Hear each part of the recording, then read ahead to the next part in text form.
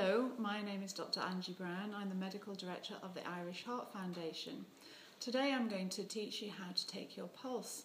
It's important to know what your pulse rate is because if it's very fast and if it's irregular, it might mean that you have atrial fibrillation.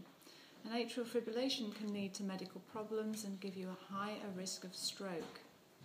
It's important that you're resting when you take your pulse because it will vary throughout the day. If you're running or stressed, or if you drink lots of coffee, you'll have a fast heart rate. If you're asleep, you'll have a slow heart rate. So I advise that you take it first thing in the morning, you're comfortable, relaxed, sitting in a chair, resting, or you take it in the evening just before you go to bed when you're nice and relaxed.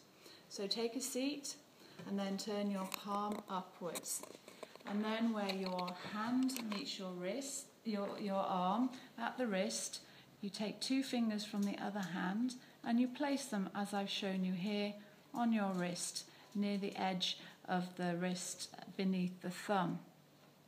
You should then feel a tapping on the pulp of your fingers, so feel a little tapping. Have a clock nearby and make sure that you measure the pulse rate for 30 seconds and then you multiply it by 2. And this will give your pulse rate or beats per minute. If your pulse is very slow, it may mean that your heart rate is too slow, or if the pulse is very fast, and if it's irregular and completely irregular, it might mean that you have atrial fibrillation. Either of these two things means that you should consider going to see your GP.